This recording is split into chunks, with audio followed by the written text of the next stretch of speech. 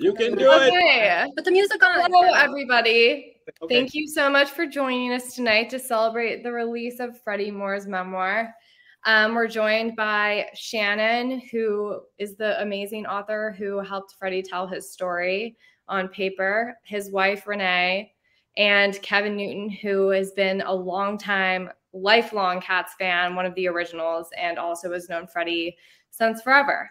We'll be doing a giveaway. So the first 5 people to buy their books from the link below will get a free tote bag, which you can see behind Shannon there. And if you guys have any questions throughout the talk, feel free to throw those questions in the Ask a Question box, and Shannon, Renee, and Kevin will try to get to those as best they can. So everybody have a good time, and yeah. Cheers. Thank you. Thank you, Alexandra. Hi, you guys. So, Shannon, are you going to start? I'm going to start. I Okay. am so excited to be here, everyone. Thank you so much. We have 95 people here for Rick and Freddy and Skogie.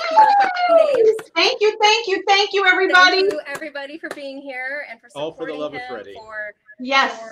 For being interested in him. If you don't know about him already, we're excited to tell you about him. Such an important person that not everybody knows about, and everybody should know about him. So he goes by 3 names: Rick, Freddy, and Skogie. Depending on when you knew him, it matters. And there's a whole chapter in the book about that and his different names. I thought I would talk a little bit about writing the book with him. And I just think that it was such a journey for me personally. And I thought it might be interesting for everyone to know kind of the process of how the book was written between the two of us. If I had to describe Rick in like 2 words, I would say he's serious fun. Like, he has this very serious component to him where it's like music, music, music, on task. And everyone who knows him, I'm sure, is like nodding their head. But he knew how to have such a good time too. And we had a blast writing this book, I have to tell you. I had written 1 memoir before meeting Renee and Rick for a man who had Parkinson's. And I'd taken a creative writing workshop in LA, and the person who ran that workshop recommended me to Renee when Renee reached out to her to find somebody who could help someone with a health challenge write their memoir. So the moment I met these two, it was at Aroma Cafe. If you're familiar with LA, it's off of Ventura Boulevard. And the sun was shining, birds were chirping, and we just, right, Renee? Like, we just vibed. Like, it just was a magical moment from the very beginning. I loved him. And so how we wrote it was we would meet twice a week online on Skype. And then I would usually go down. I live up in Santa Clarita, which is about an hour from where Rick and Renee lived. And I'd go down like once a week and talk to them in person. And then twice a week, I would interview him on Skype. And we spent hours and hours together. I'd always start with music, because that would always be like what would get him going and get him remembering things. So I always started our sessions with music. And you know those musicians that they don't just sing or play, but they are the song and they are the voice? Like, that's him. He embodies music. And I was just always so impressed with that. Like, it came from his soul. It wasn't just like a performance. So he had actually written some of the scenes already. Like, there's a section in the book called The Tent. And that was one of his favorites that he really wanted. He actually wanted that to lead the book. And we ended up doing Legend of Madame Wong to lead the book. But The Tent is in there. And it was this funny story about him in a tent when he was a kid. And he actually had that section written out. And he had some other sections in there too. But I had to interview a lot of people. A lot of people on this call right now have helped make this book happen, because his memories were very scattered. He'd be talking about when he was 5 one minute, and then when he was 45 the next minute, in different periods of time. So it was a challenge to sort of, get all that information and put it together in a cohesive way. He was extremely adamant it would not be a chronological, boring memoir, like autobiography. He wanted it to be unique. And I think we accomplished that by kind of categorizing the book into chapters that are more like short stories surrounding his songs, which were the most important things to him, besides Renee. I think we actually accomplished that. One of my favorite stories was his birth story. And I did take a little bit of creative license in that story, just little things like what would his mom may have been wearing. It was so much fun for me to research, like, maternity fashion in that time in 1950 in Minnesota. Like, what did women wear? And so she's wearing like a mustard yellow swing dress. That is creative license, but everything else is what as he told it to me. And hopefully we got, the spirit of everything right, even if we got some details wrong here and there. It was just his memory that, wasn't perfect at the time. And my favorite story, though, in the book is the first chapter that I wrote. And it's my favorite because I feel like it really captures the time period in LA of the cats, which is the tank top I'm wearing, because it's 80 degrees in LA, by the way. So that's and it was written in a memoir writing workshop I was taking, and with the amazing instructor, Monica Holloway, who wrote a book called Driving with Dead People. It's a memoir. It's fantastic. She was doing this memoir workshop, and I was trying to get my craft, and it was a free write. It was spend 15 minutes writing, and I just sat down and boom. And that's exactly how that chapter is. It just was it almost flowed out of me like songs went through Rick. And that was the moment that I really connected my soul to his and was able to embody him in a way. So I love that chapter. I loved that the fans were so intense. They were throwing cat food at the stage, and I just, the energy of it, the fact that Madame Wong is this legendary godmother of punk who hated everyone except for Rick. She screamed at the Ramones, but loved Rick and wanted him to come play all the time. Some of my other little favorite stories, I love how in Minnesota, when they were recording some of their first songs onto records, they had a producer who was Bob Dylan's brother. And Bob Dylan's brother said, "My brother has a song. Do you want to use it? This is Bob Dylan now." And Rick's like, "Nah, I've got my own songs." And I just think that was so amazing. Who does that? Who does that? Who says, "No, I don't want Bob Dylan's song. I got my own." And there was just so many. I did so much research. I mean, he kept everything. He had calendars from every single day for years, and I would pour through them. What he did every single day was written down. Taking the dog to the groomer, everything was written down in detail. The gigs, the practice sessions, the photo shoots. It was such a filled calendar. I had so much material to work with thanks to his ability to keep everything. And I remember reading one entry, and I was like, "What?" It was just a pencil scribbling of a phone number, and it said Danny Elfman under it. And I was like, "Danny Elfman?" It was his phone number. So of course I immediately called it, but nobody answered. But it's just it shows you he was so prolific in his time. Him and Sting made out. They opened for the Police, their first trip here to the U.S. And he's so profound, and yet the mass market doesn't know about him. And it was a journey to get it published. I think it was about 7 years from the time we started. It took us, I think, about 3 years to get it all done. A lot of people contributed to that, and for that we are so grateful. I know a lot of you are here tonight. And we finally found the right publisher and the right moment, and it's here, and we're so proud of it. Definitely was hard as a sensitive person as I am to go through this journey with him. Alzheimer's is no joke. I've never experienced anything like it. I'm really happy that Renee's very active in the Alzheimer's community, because I think there's a lot of understanding that needs to happen on what it's like. But we started out pretty strong. His memory was really solid, but of course, as time went by, there were moments that he would tell me that he couldn't hear me, so he would turn on the light, and just these miscommunications, or he would go get a snack and not come back, and I'd be yelling through the camera like, "Rick, where are you? Come back!" And I'd be he would come back, and we would laugh about it. We laughed probably 90% of the time, and then the other 10% of the time, there were those really deep emotional moments where we would cry together. When we would read the chapters as they were done, we would cry together. It was a really family, just really close relationship. And I think it comes through. I hope it comes through in the book. It does. I was so in awe of you, Renee, in your tireless efforts to help keep his memory alive. I think that working on the book and all the supplements and all the work you did really helped him continue being able to work on it as long as he was able to. And I think that it's so beautiful. And I think the main thing is when I asked him what's the point of his life, what was the meaning of your life? And he said, "Because I got to be in love with Renee," is what he told me. And It's gonna make me cry, Shannon. Throughout it all, and there's an ending in the book. I won't spoil for those of you who haven't read it yet, but I hope that what comes across is that love conquers all, and love lasts no matter what memory someone has or doesn't have. The feeling of love lasts, and to have love is the meaning of life. And that's kind of what the whole point of the book was, in Rick's eyes. And I'm just communicating that to you because that's what he would want to communicate to you, and he communicated that to you through me. So let me see. What else do I want to get out? He never wanted fame. He could have had it easily. I do hope that this book reaches a lot of hearts, though, because he's just so inspiring and so fantastic. And I thought I would show you a little video because this is what it was like writing the book. This is a 30-second video, and this is me inside Rick and Renee's place, and he's trying to teach me guitar, which I did not know anything about. And they give me a guitar, and he was an amazing teacher. He was an amazing teacher, and he taught me a chord or two. It was his first song he ever wrote, called Baby Be Mine, and he was like 13 years old when he wrote it.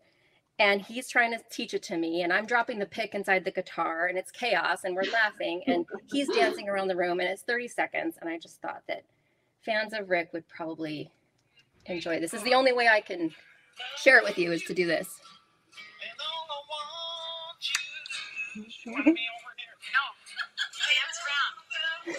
There he is. There's me. So cute. I dropped the pick. And he just keeps going. He's a pro. That's it. That was what it's like writing the book. And I guess I'll go check for some questions here. Let's see. Yeah, there's 4 questions. What's that, Kevin? There's 4 questions. All right. What inspired Freddy to write the book? Renee, do you want to take that one? Because the inspiration to write the book came before I came along. Yeah.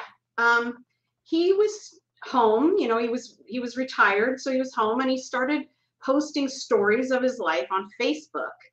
And he decided, you know, I'm just going to keep posting these stories on Facebook. And then I said, well, wait a minute, maybe you should, you know, you should write a book. And he said, I would love to write a book, but I don't know how to go about it or what to do. And so we contacted Ron Manis, who was, he was the head of Alfred Music Publishing at the time. And we went to the NAMM show, which I'd never been, which was very cool. I know musicians don't know, but it's like the CS Consumer Electronics Show for musicians. It's all kinds of cool equipment. And we got to meet a bunch of people there, and we talked to Ron Manis about maybe doing the book. And then we realized it was going to be too hard to pull the stories out of Rick. So I decided to call the LA Writers Group and find a bunch of writers to interview. And he really clicked with Shannon, and that's how it came about. And I just really wanted to preserve his memories and his life, because it was an amazing life. It just has so much depth and adventure and cool stuff. And I wanted him to be able to remember that. And I think the process of writing the book actually helped him with the Alzheimer's, with the memory stuff, because having to recall all these things was helpful to him. He was actually improving a little bit when he was remembering all this stuff. It's like forcing himself to think about it and to do it. And I think it really helped for a while. I think it really did. And in addition to all the stuff I was putting him through, but because I was determined to fix him. But I think it really helped. And that was the whole thing about doing the book. And if Rick were in his right mind, I'm sorry to say that, but if he were, he would kill me for how much money I have put into this book. He would say, no way, you're not doing this. This is a vanity project. And I'm like, we're doing it. We are doing it. And when I mean something, I mean it, and I don't stop. So I was determined to fix him, and I was determined to write this book. And this book is a huge achievement for us. And we did it. And I think it's amazing. Yes, it's an amazing story. And I love it.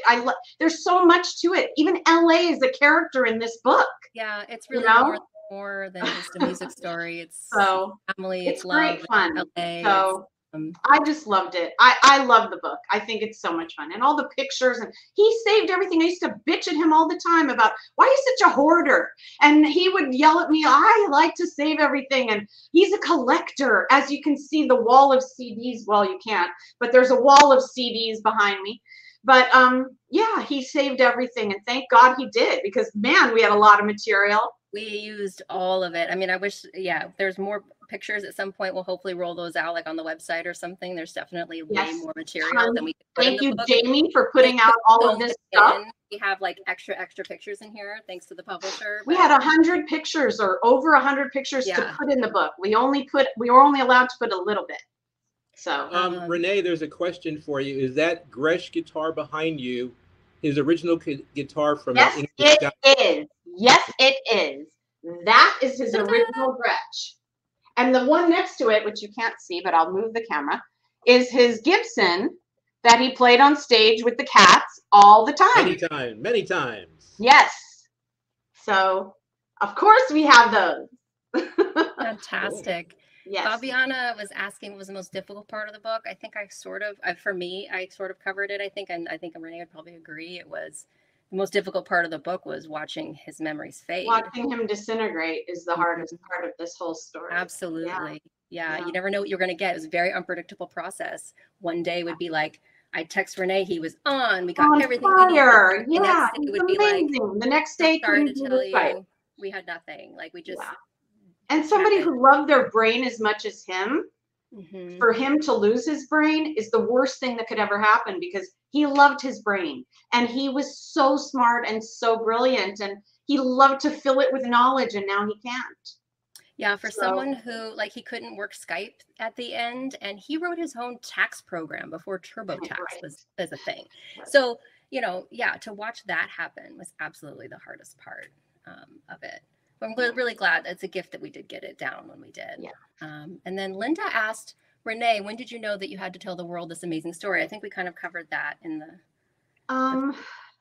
You know, I started noticing that he was forgetting things and being forgetful. And the problem was that he had an amazing memory. As it says in the book, he had like an eidetic memory. He could remember everything. And for him to get lost and not know where the car was, that was the part that was so odd for me, because he knew everything. And so I knew that we had to start documenting every story that he did remember before it was all gone. So that was why we wrote this book. And it's such an amazing story. It's so many things to it, so many layers. So, yeah. And then this is another one for you, Renee. So much of this book is about the experience of true love that was so beautifully captured. Thank you. Can you all, especially Renee, the love of his life, speak to how love motivated Rick's amazingly creative spirit? Rick was so deep. I loved that about him. And we were on the same page from the beginning. We just were soulmates for real. I mean, I can vouch for that. I mean, we had our own language. I mean, it was weird. I mean, we just had our own language. We talked about everything. We could talk for hours. We loved each other.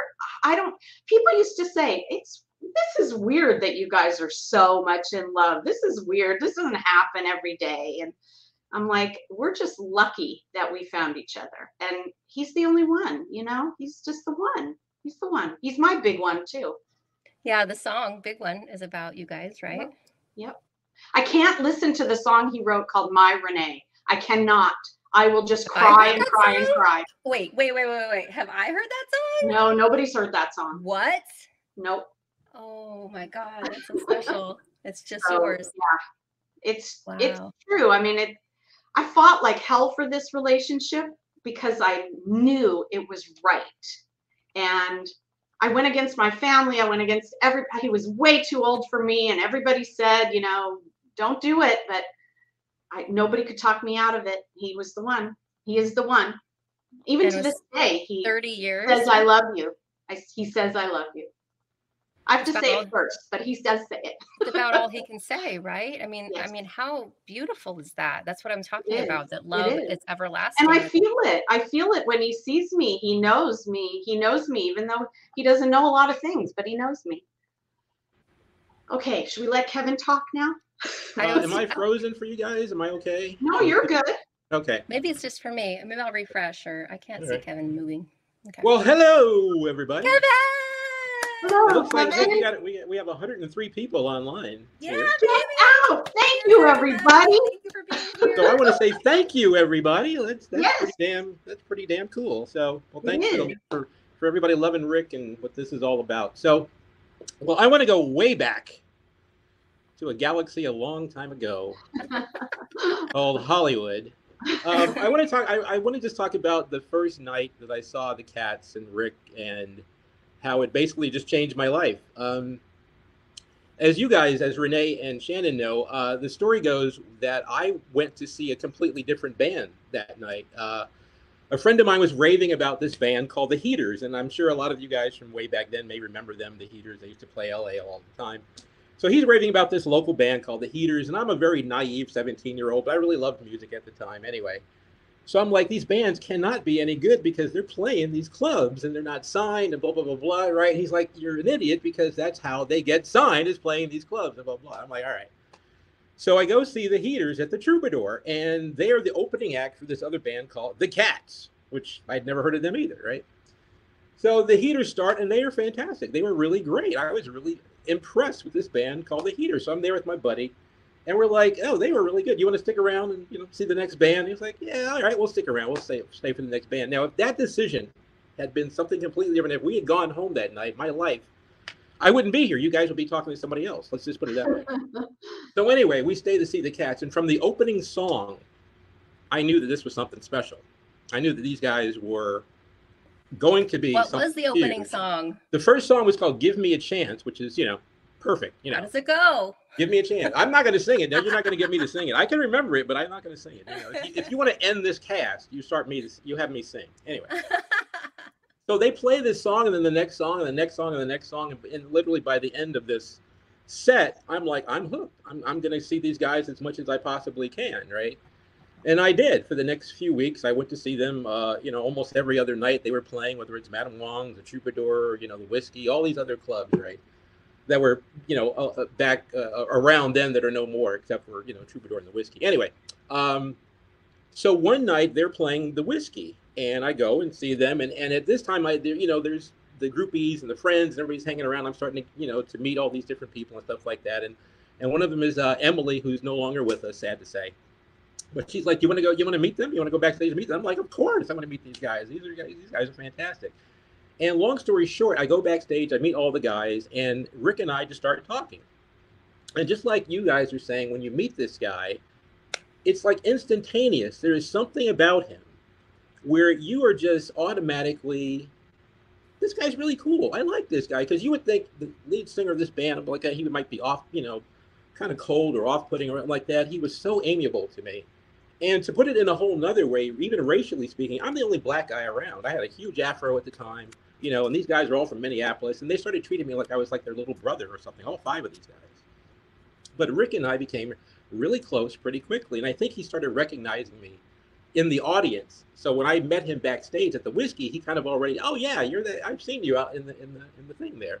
So long story short, again, little by little, I kept showing up at the gigs, and I'm learning all the songs. I'm hanging out backstage, and Rick and I are becoming friends, and I'm becoming friends with all the bands. And next thing I know, I'm doing the light show, and I'm doing the MC, and I'm writing the newsletter with Rick, and hanging out, after gigs, and going to, other clubs with him. And he's introducing me to all these different types of music and all these other different bands and stuff. And not only that, we started going to revival theaters. He's introducing me to old movies that I'd never heard of and stuff like that. So we became like brothers. It was like he became my big brother. And from that night on, it was just like the most exciting time of my life. And I'll never forget it for like that night on for like the next 5 or 6 years. And but getting back to Rick personally, he was just and is just one of the best people I've ever known in my life. He's just funny, amiable, intelligent, outgoing, inclusive.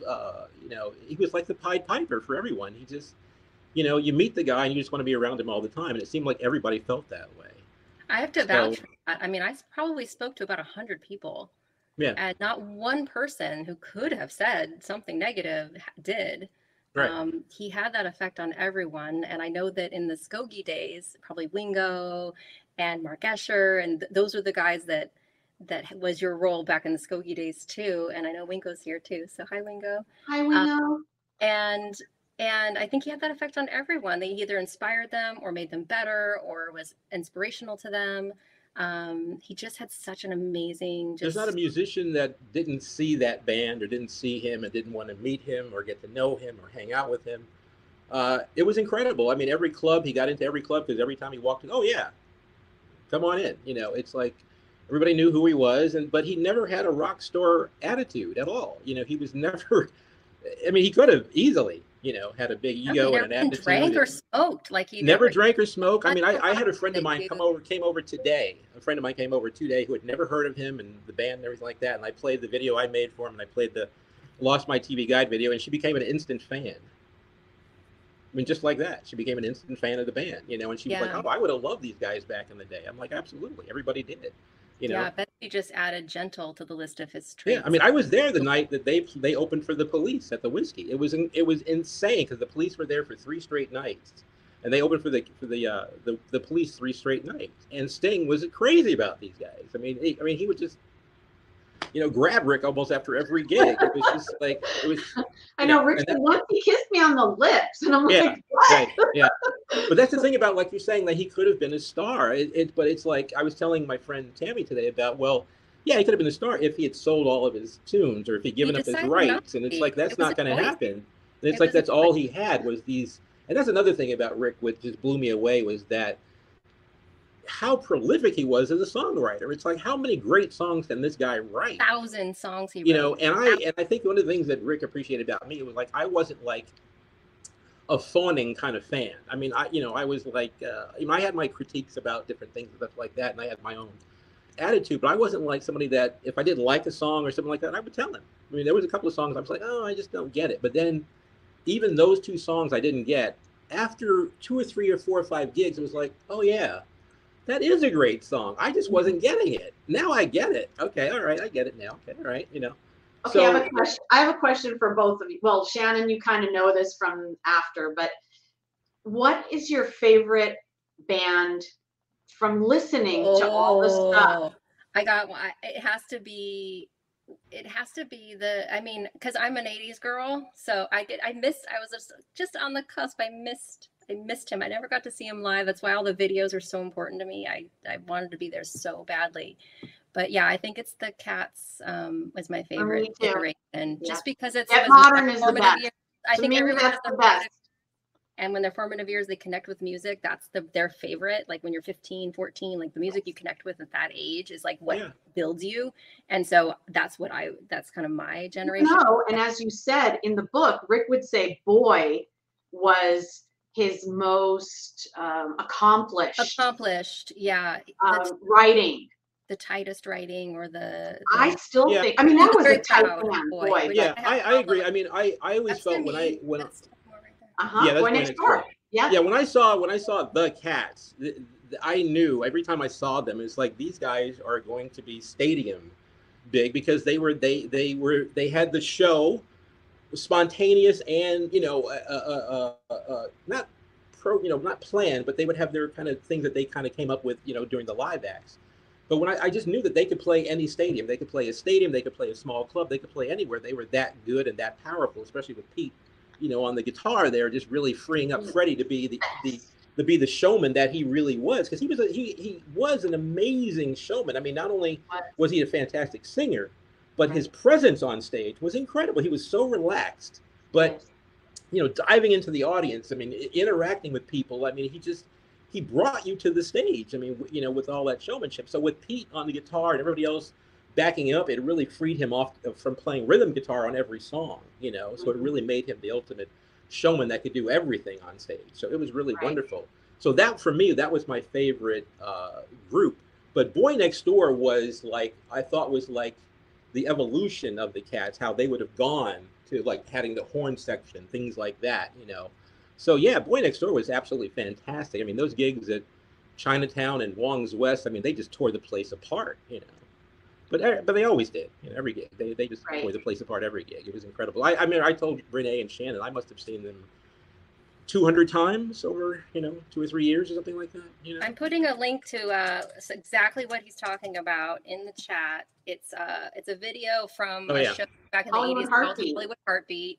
And now here's a great story about that. And you can you know, this is back, you know, in the Neanderthal days when there's no, you know, Facebook or anything like that. So yeah, so we, you know, they did the taping for the show, and then it was going to be on it was 2 weeks out. It was going to be on a Friday night. So we gathered at the only person that we knew that had a VCR at the time. So we gathered at that person's house to watch the broadcast, and it was live. You know, for us watching it live, it was just so amazing because we thought this was the beginning of, you know, the big deal. They're on TV now, and it's Lost My TV Guide, their big hit single, and you know, and yeah, like I said, Shannon, about how the girls used to, the groupies and the girls and the friends and the fans used to show up and during Lost My TV Guide, exactly, they would throw TV guides on the stage as well during the song. So it was really work out to that music.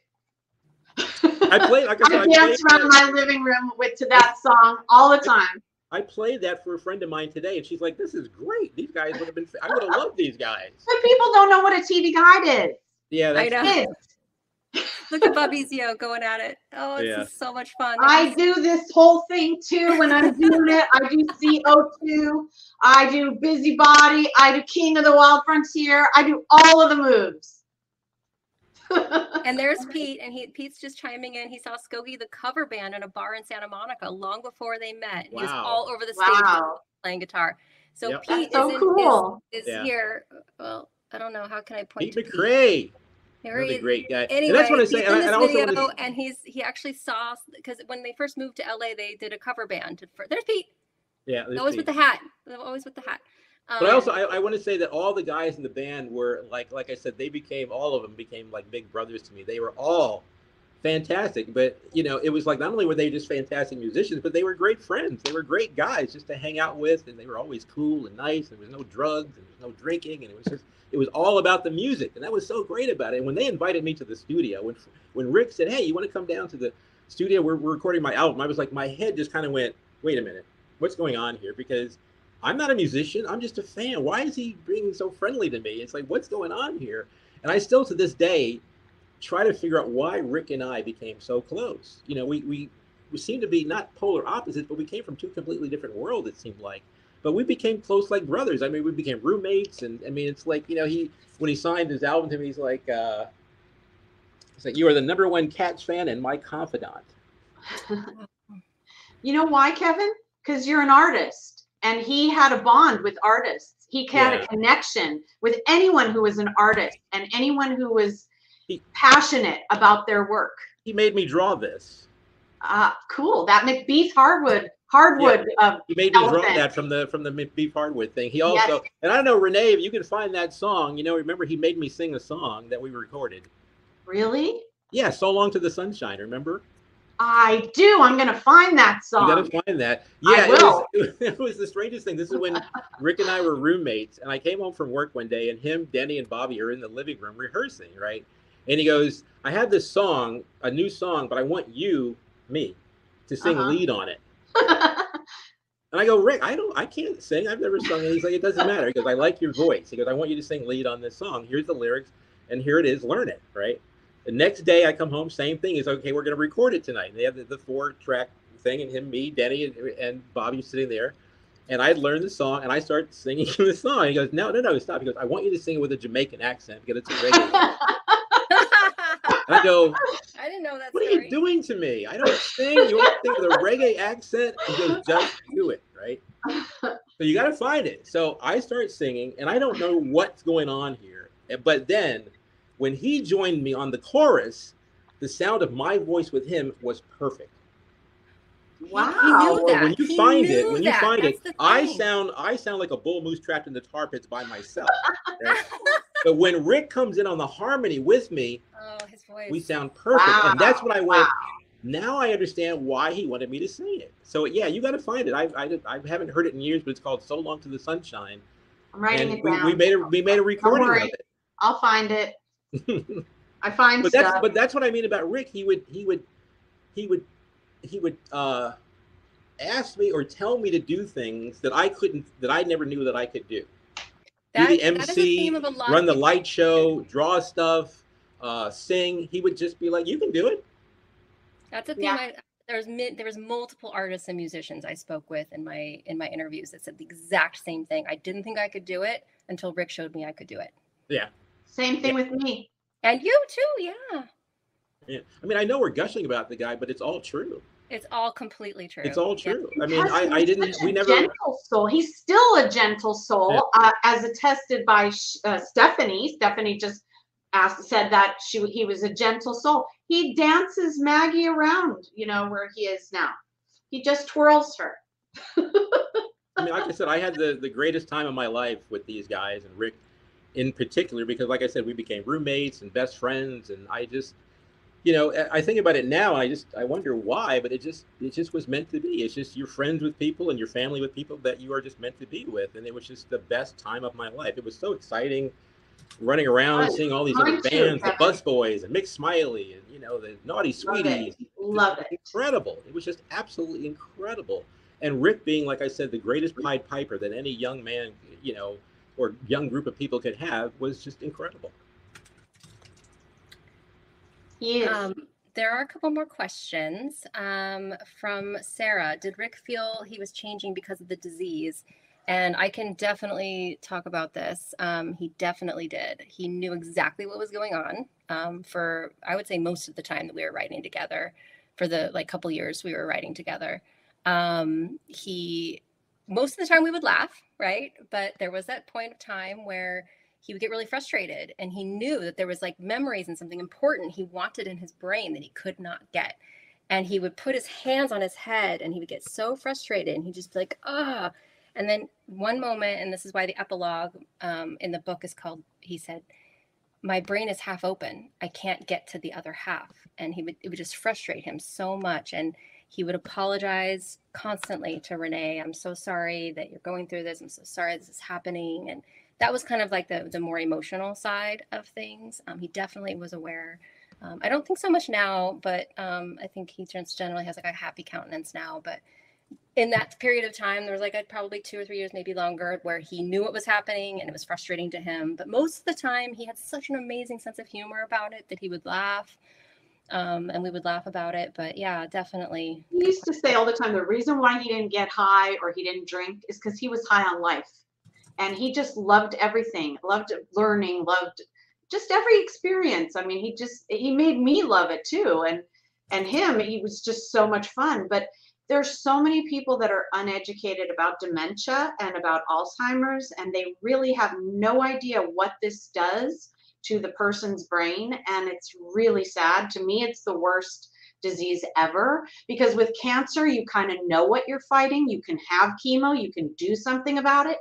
With this, there's nothing you can do about it, and you watch the person just fade away, and it's the worst. And people don't know anything. I mean, it's because it's different for everybody. The brain is so complex that everyone experiences Alzheimer's or dementia in different ways. There's some people that are, kind of lucid at times, and they have lucid moments. And then there's other people that turn into a 2-year-old kid. I mean, there's just so many different things about it. And you get an education when you live with someone with this, and he has a whole family history of it.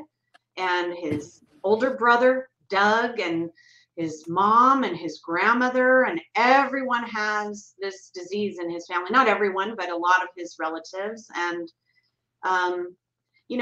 I got him genetically tested. He has 2 copies of that gene.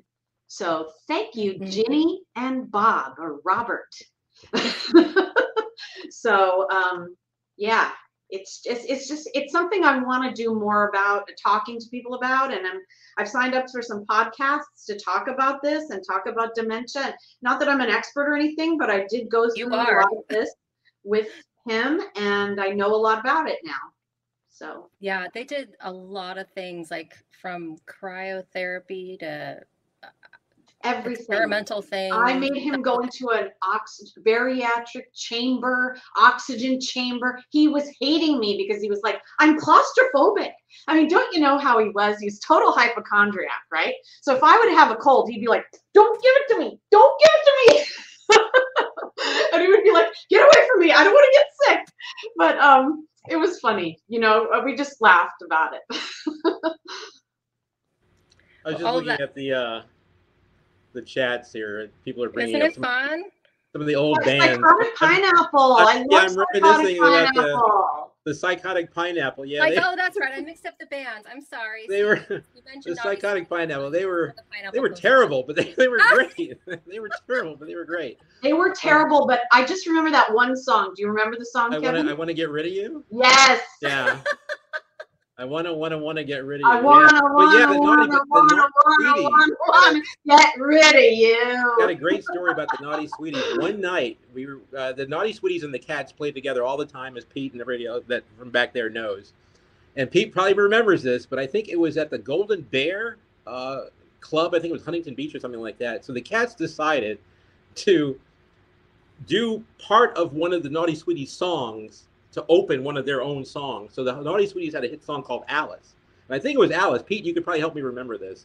But I think it was Alice. So they started off doing the first few bars of Alice and then kicked into their own song. And everybody that was there to see the Naughty Sweeties was like, like they're gonna do the Sweeties song. And the Sweeties were off stage going, what the hell are they gonna do? Our song, you know? But it was like, you know, it was a friendly rivalry with the Naughty Sweeties. They had the same managers at one point. So Oh, that's interesting. but yeah, there was a lot of bands, the Bus Boys, Mick Smiley. I mean, I'm seeing Bates Motel, Motels. I mean, the Cats, the new Cats and the Cats, they played with or for or opened, or all these other bands opened for them. And yeah, it was just, like I said, Rick took me to all these clubs and I saw all these bands, the Rubber City Rebels, and God, I mean, it's incredible. But even like some of the bigger bands we went to see, like the Specials and Cyndi Lauper. We saw Cyndi Lauper in this band called Blue Angel. I mean, that was the band she was in before she became solo, and she just blew our minds, you know. So, but Yeah, it was they just played with amazing Van time. Halen at the Rock Corporation. Yeah, it was just an Van amazing, Halen, and there was they- clubs everywhere. I mean, that's the thing about back then, Yeah. that the bands could make a living. They didn't have to pay to play. They were being paid to play. And there was, the Scooters, Urban Action. I forgot about Urban Action. Yeah, I Urban loved Action. Urban Action. We went to see them all the time. Yeah, Yeah. Warren West. Yeah. Yep. I Yep, love yep. the story of when they were at the punk bar though in Orange County. It was called like the I forget the name of the bar, but it was like the big punk bar, and the Cats were playing, and they were just like hucking stuff at Denny, and like they were like not like Oh. it was like a punk bar, and they're slamming bodies, you know, mosh pit Yeah. style, and there's like Rick and doing his thing, and then I think Denny might have like hit somebody with the bass guitar. I don't know. I forget I the don't story remember now, that. but Yeah, it probably they happened. were It probably happened. everywhere. It was I see Larry Lee is here. He probably remembers very the City Rebels. riot at the Starwood. He was there for that one. Right at No, the I was so Starwood. young, I don't Page remember. Yeah, that's in where the book. Starwood That's in the was. book. The Been so long. What page? it's on page 226. Stop it. Are you serious? You don't know that. 266. You 266. don't There's know a that. story. The story about the riot at the Well, I'm looking, Starwood. just super fun. When Larry never remembers this, when Luke's beer got snatched out of his mouth by the bouncer, and then Yes, yes. yeah, that was an amazing night. Let's see. Anybody else have any other questions? Let's see. Yeah, ask away, folks. We Yep, have probably Starwood about on 2 more Haven River. minutes. So My Rick story mirrors Rob. yours. Friends from our first meeting at Wong's. Yep. Did you guys like Wong's East or West better? Ooh. They had, Wong's East was like home. That's the original place. I mean, the Police even shot their album, inner liner album cover for one of their albums there. But Wong's East felt like the home place because they played there first and most of all. But Wong's West felt like it was bigger and more open. They had upstairs and downstairs. It felt more like a playground. It was like you could dance at Wong's West, but you couldn't dance at Wong's East. So, it was more fun, I think, at Wong's West, but Wong's East was smaller, so it was more intimate kind of Right. thing. But I mean, I loved him anywhere I saw him, but yeah, it was Wong. Oh God, Madame Wong. Jesus, how many nights did I spend? Kevin, they said at the Starwood riot, Larry and I got punched out. Rob Urban said that. Yep. Sorry, It was a Minneapolis. riot. It turned. I know you guys are feeling left out. Yeah, you so guys can I talk grabbed about this the euphorium because and Skogie is where it all started. hold it, hold it, hold it, But hold Renee it. has a I have better the one. This is original, merch. the Guys, we have merch, original by the way. Skogie and the Flaming Pachucos T-shirt. That's an original. Well, what I want to know is from everybody, how many people have actually bought the book? I have. Don't forget, you got your color photos in here. And there's a lot of Skogie time frame in here. I think it's because, you know, Renee is so prolific in his life, and so we're kind of focusing on that era. But in the book, there's a ton about that era and how important it was to him, and how he went to college, and went to music theory and composition in the university. It's why he became such a prolific songwriter, and he wrote these amazing ballads, or not ballads, but instrumentals, long instrumentals, and. Yeah, well, Zappa was a huge influence on him, and I think. Completely. And I guess he met him like 3 times, but he couldn't like get out. Mark Goldstein. He couldn't get out words when he would meet Frank Zappa, his idol. Here's Freddie and Rick. Yeah. So I'm going to show these while you guys. Here's me and Rick, back when I had hair. He looks like such a little boy there with those giant glasses. I know. We both had giant glasses back then. It was so funny. But yeah, this Skogie pictures, Skogie stuff. Like that too. Yeah, it's great. I mean, you did this so well. I mean, there's baby pictures. Oh yeah, I mean, the book is his whole life. It's definitely we're talking a lot about LA because that his first guitar right there. Yeah, it started in his basement. That could be that Gretsch. Oh, that's the guitar from the book. That's the wow. That could be that Gretsch right there. Wow, and he's just that's playing why you guys music. Gotta buy. So whoever hasn't bought the book, that's why you have to buy the book. It was a really important time period for him. Like he really found his home in music with Skogie. Cats. Which, by the way, was his name based on a PE shirt that he wore in high school. It just was a previously owned shirt that said Skogie. So there's that must have been Can't Have You right there, where he's sticking the camera. I mean, the microphone. He would always jump into the audience and have people sing the song back to him. Yes. That's what I mean. He was such an interactive performer. You could not help but keep, watch that band because he would bring you in. Everybody else in the band was fantastic too, but he was definitely the leader. I did hate those pants. Thanks, Pete. Yeah, those pants, man. He wore those. I hated those pants. He wore those pants to death. All right, here's a great shot of the whiskey. Soon, but, the Motels and the cats. Yes. We have a couple more questions before we have to wrap it up, but here's a question. This book was nothing short of awesome. Thank you. Rick always seemed wise beyond his years. Is there some large-scale general message he has for the rest of us? Fight like hell to live your truth and your passion. Whatever you're passionate about, you do it. Do it and live it. That's what he did every day. He didn't give a shit what anyone else thought. It was like, this is my music, this is my song, and I'm gonna play it whether you like it or not, or whether you don't believe in me or not. I believe in me. I don't have that, but he did. I don't need Bob Dylan songs. Who cares about Bob Dylan? I got my own song. There is a question about. It says about. Does anybody remember when guitars got stolen at a gig, so the band painted all their cases pink? I do. That's in the book. Hold. Wait, I do remember that, and it is in the book. So yeah, check it out. Hold. No way. Oh my God. This is the pink Pepto-Bismol guitar case, so nobody could run off with it unless they would be caught because they would see this pink case. I'm so glad I saw that question. Yep. Yeah, and then the other one about Genghis Cohen a few years ago, kind of his last gigs that he did. Yeah. How did that go, and did he love it towards the end? What? The Genghis Cohen gigs. He loved playing at Genghis. He loved it. He was in his element. He was so happy. I was on pins and needles because I'm like, don't forget the words, don't forget the words. But he was great. he puts it on. He even now he puts it on. When he needs to turn into Freddy Moore, he does. You know? When someone says things to him. There's you know? a link. Oh yeah, you were gonna mention that too, because the same thing happened about his 3 names. Because I didn't know him as Skogie. When I met him, he was Freddy, and then when we became friends, it was Rick. Yeah, and that's family, kind of family. Yeah. And pre-Skogie was Rick. Yeah. Yep. So it's like on And then stage he's Freddy. Skogie When you know him as a person, he's Rick. Yeah. Right. And then Freddy Right. is his like stage name that he created really so he could have full creative freedom to things that he didn't do in his normal life. Like he was not that guy. I mean, he was very, very described as like We should start like a GoFundMe so we can get all these recordings on one CD or something. I you know. By the way, I have the master tapes. Not of that, not plastic. Oh, Bag. by the way, I'm I'm going to show Pete might, everybody else might. Oh, I have that one too. That's a compilation of a lot of It's a compilation. Remember this, Pete? Cool. LA Yes. News, I think it's called. The It's Crown called of LA. I remember that. L.A.N. It was based on Alien. LAN. I remember that. So these are the bands that are in it, but here's the cats on the back here somewhere. So all the bands are on the back, and here, where are they?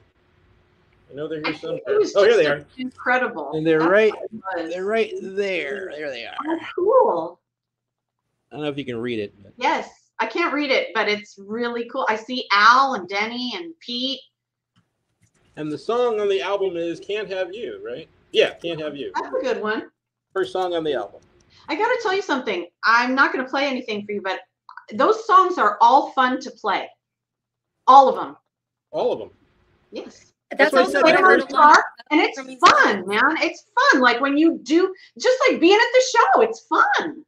Yeah, that's what I mean about Rick. He was such an amazing songwriter that the moment I saw the band, the first night, it was like I was hooked. And like I said, I brought a friend of mine over today, and I played 2 songs, Older Girls and Lost My TV Guy. And she's like, these guys are really good. I would have been a huge fan back in the day. And it's like, this is what, 40 years later? Right. I think my favorite song is Street Life. Really? Yeah. I don't think I know what your favorite song was. You want me to hear it? You want to hear it? Yeah. Oh, it's amazing. It's a great back. song. I mean, the breakdown in the middle with the guitar and saxophone. Let's hear it to wrap things up, you guys. You can't really hear it too well. Yeah, you can find all this on Spotify. Yeah, you can hear it on Spotify would be better. Can you hear it? No, we can't hear it too well. So just send the link on Spotify. Check it out on Spotify. And merch is on rumormerch.com if you want like and whatnot. There's posters even from Jim Tusa days and Skogie. Skogie people appreciate these stickers, maybe. Uh-huh. Uh-huh. And the songs are on. Got everybody covered. And the new cats are on Spotify.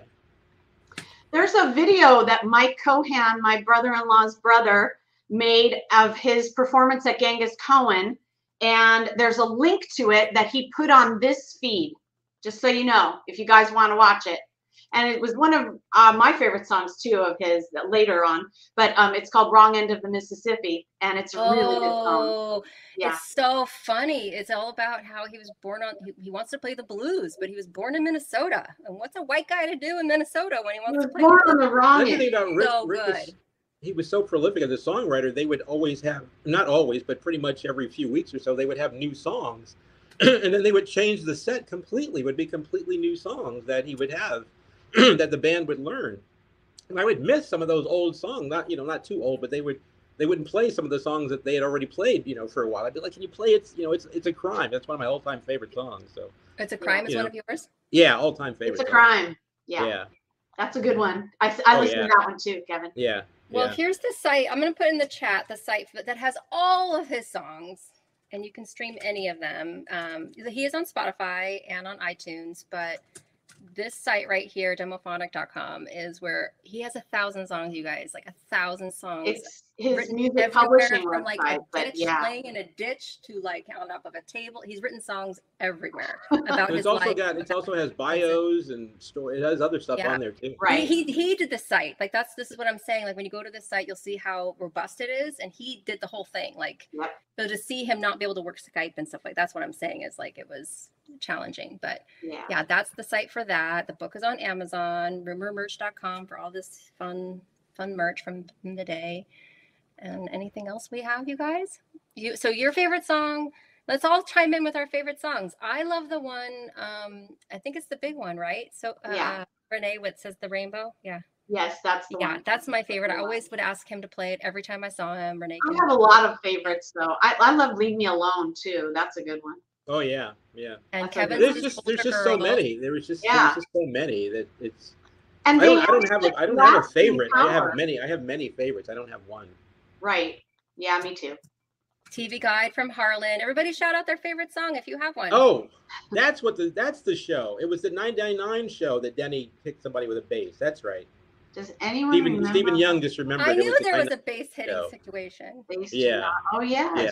Because 999, I don't know if you guys remember, but 999 was a punk band, pretty much. You know. Yeah, that's what I was talking about. That OC club. I forgot what the club. Cuckoo's Nest. Cuckoo's Nest. Yes. That's what it was called. That's it. That's right. Oh. Orange County. Nice one. Show a Little Emotion. Show a Little Emotion is the Pat Boone's favorite song. Pat Boone's favorite song. Show a Little. That song. Played on that. There was. I can't remember the song he would play. They would play the song before that, which was a ballad, which I can't remember. Can You Use Me? May have been World All Alone or something like that. But then when they would launch, they would launch the Show a Little Emotion. So right. The place would just go crazy. The place would go crazy. Yeah. Well, that was such a rocking. It was his tribute to Elvis, wasn't it? Yeah, it was such a rocking song. Yeah, it just blew the place apart. Because that was the finale of the right. Set. Yeah. Call Me Crazy, Wingo from Skogie days. It's not so a rumor. Good. Glenn it's a crime. It's not a rumor. That's classic. Yeah, Pete, It's a Crime is one of the greatest songs of all time. It's a crime. That's the one. Pat Boone, Never Be Another. That's the one. Wait a minute. He also had another Our Love Song. It's called Our Love Song. That song makes me cry. He had another great ironic song called Oh my God, it's so heartfelt. Do you remember, Renee, remember the song I Want to Be Free, Hold Me? Want to be free, hold me. Yep. Right. It was so ironic. It was such, it's like I want to be free, good. hold me. It was. You treat me like dirt. Eric likes the scene.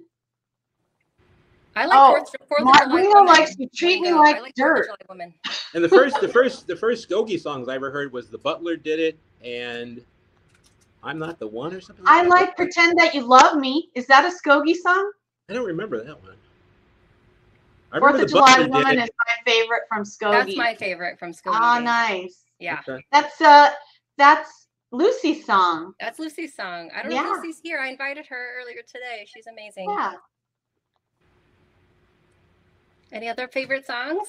All of them. All of them. There's 104 people still on. That's great. Wow. You stuck with us this whole time just gushing about Rick? Combat Zone. That's a good one. Combat Zone. Roseanne Sarah loves that one. Yeah, that's on this EP. Yeah. It's a good, you could rock out to these things still. Pretend You Love Me. I love that. Pretend That You Love Me. Busy Body was always a big hit too. Busy Body was a good one. And very true. Wink, wink. No comment. Very true. Yes. No comment. We won't talk about that. I'm true and trusted. That's the difference. Yeah. Oh, True and Trusted Companion. Oh, yeah. That's a good one. Oh, California. Here I come. Oh, yeah. California. Oh, Heather loves California. Heather, I love you. Here I come. Yeah, that's a great one. California, Here I Come. Yeah. We used to dress up to look older, so we could look 16 to get in. We were 13 and we would try to dress up 13. Well, Rick got me into a couple of like 21 and over places a few times. He's like, just sit over there in the corner. Don't make any waves. Don't go to the bar. Don't anything. Just sit over there. I'll tell you a secret, but I'm not supposed to. But I stole my older sister's birth certificate, went to the DMV and got a California ID with her birth date and my face on it. And I could get in anywhere. That's how I bought the Jack Daniels. Stephen Young is bringing up the Keystone, Berkeley, and Palo Alto shows. I was there for those. I went up with Rick, and I drove up in my car. Wow. To go up there. Yeah, they were great. It was great. We spent the weekend with his cousins, I think, or Demi's cousins or something. Anyway. But yeah, it was great. Palo Alto and Berkeley, they were great. Stephanie. And Debbie says, knowing him as a person, not a persona, he's soft-spoken and shy. He's amazing. He Absolutely. is. Nice, Never Debbie. expect Very how nice. just kind He and was. He still is. He's super gentle. Even now. He doesn't get mad or anything. Yeah. He's really cute. Yeah, Always. I can't remember him ever getting mad about anything, really. I mean, not outwardly, mad or anything like that. He just Right. always seemed to have this even keel Yeah. about him all the time, it seemed like, Well, he was super dependable, and like you could trust him no matter what. And that says something, I learned a lot from him. I wouldn't be this person at all if without him. I swear I wouldn't be this at all. I wouldn't be who I am. Somebody's asking, is there any secrets that were left out of the book? Yeah. Yeah. We don't want Which we cannot Are you say. kidding me? Well, that was that night Rick and I went to Vegas. No, I'm just kidding. Just kidding. What stays in Vegas happens in Vegas. What? I don't know. There's a lot we kept out, right, Shannon? There is, but there's a lot we put in. So read it. It's good. Yeah, it's a good read. I mean, it's not a skinny book by any means. It's you can't really do anybody's life story, all at one time. But this book is has fantastic. so I mean, much I've read it in a couple of times. I've already read it a couple of times. It has so much. I mean, there's so much. It's so many things. The love story, LA, the bands, the music, the songwriting, the famous ex, not so much. Just the fun. What about the famous people that loved? I mean, Rick, Sting, Gene Simmons. I mean, all these celebrities. Did. Yeah. We just lost. I think we lost Shannon. I'm here. Where'd you go? I was frozen for a second. Okay. But yeah, there was. Yes. I remember one time. I remember the time when Rick was talking to Gene Simmons on the phone, and then Gene Simmons tells Freddie, "There's somebody I want you to talk to," and Freddie's like, he's putting somebody on the phone. He starts talking to somebody, and it turns out to be Diana Ross. What? Wow. Wow. Somehow Gene Simmons was hanging out with Diana Ross, and he put her on the phone to talk to Freddie because Gene Simmons was telling Diana about how great Freddie was. She's lovely, a lovely woman. I met her once. Oh yeah. Cool. Yeah, her daughter opened a store on Ventura Boulevard. I went to the opening. Nice. Anyways, we got to wrap it up. He was gushing about Freddie to her. And we love that everybody was here. Thank you 104 so much for being people. with us here. Thank you. Oh, thank you, everyone. This was like the greatest project of my life. I love it. Thank you so much. Thanks, everybody. Thank you for doing it. Shannon, thank you, Kevin. Thank you, Alexandra. Don't forget to buy your everyone book. here. I mean, all the Thank you so much, all of you, for such support. And it's going to be recorded, so Rick would be super proud of this book. I tell you, I know he would. He would be really proud of it. So everyone can go back to the same link and watch the recording. Buy the book, and thanks for coming and supporting, guys. So have a great night, everybody. Thank you. Thank you.